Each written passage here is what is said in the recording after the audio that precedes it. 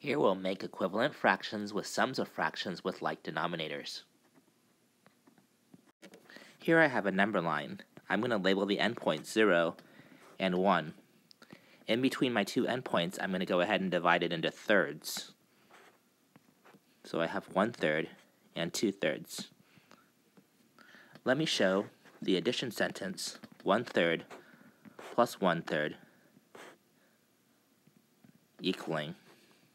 So I start at 0, and I add a third, add another third, and I see that 1/3 plus 1/3 is equal to 2/3.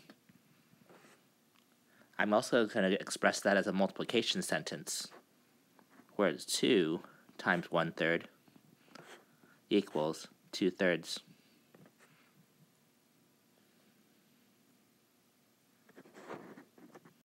Here's another number line. I'm going to label the endpoints 0 and 1. And I'm going to divide this number line into fourths.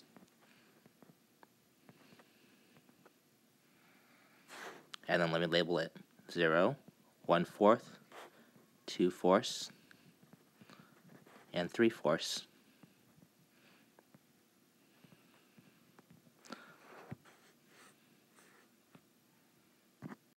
Let me show you the sum of 1/4 plus 1/4 plus 1/4.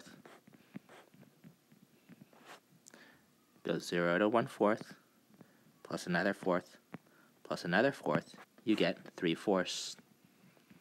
We can also show that as multiplication sentence 1, 2, 3 times a fourth. 3 times a fourth equaling 3/4.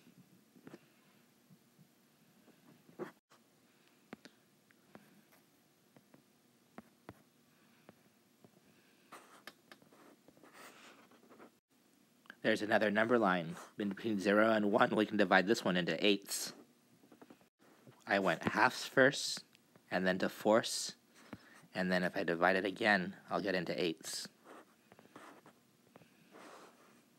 And then I can label it. Let's label it for what we're adding. Here we're going to be adding 3/8 plus 3/8 plus 1/8. First we have 3/8. 0, 1, 2, and 3. Let's draw the arrow to 3/8. And then we're adding another 3/8.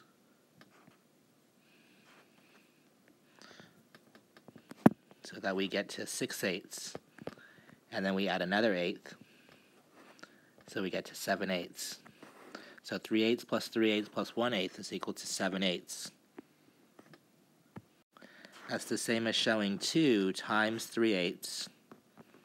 We have 2 3/8 plus 1/8.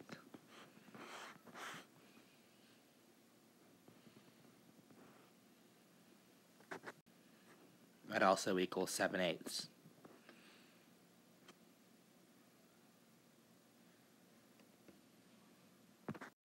Can we draw a number line for 6/2? 6/2 is equal to 2/2 plus 2/2 plus 2/2.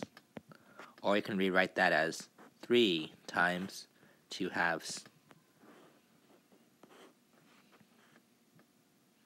So let's draw a number line for that.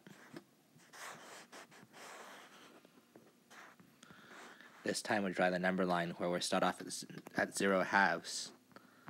And then we have 1/2, 2/2, 4/2, 6/2. 0/2 is equal to 0. 2/2 is equal to 1. 4/2 is equal to 2. And 6/2 is equal to 3. And then we'll draw our arrows. 2/2 plus another 2/2 plus another 2/2. So this equals 3. 3 times 2/2 does equal 3.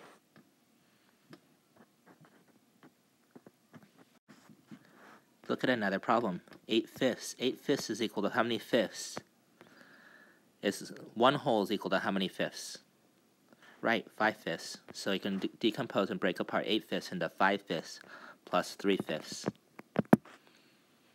Let's draw that.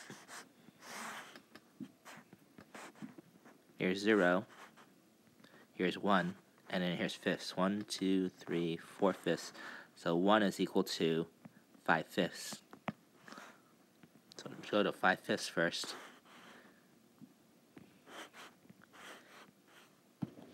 And then for 2, 1, 2, 3, 4, another 3 fifths. 1, 2, 3 fifths.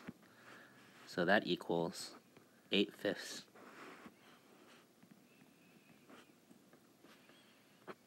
So 5 fifths plus 3 fifths does equal 8 fifths. That also equals 1 whole and 3 fifths.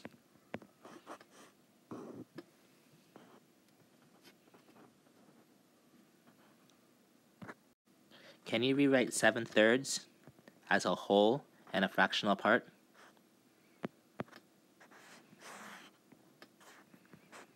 Here's 0. Here's 1. Here's 2. 1 is also equal to 3 thirds.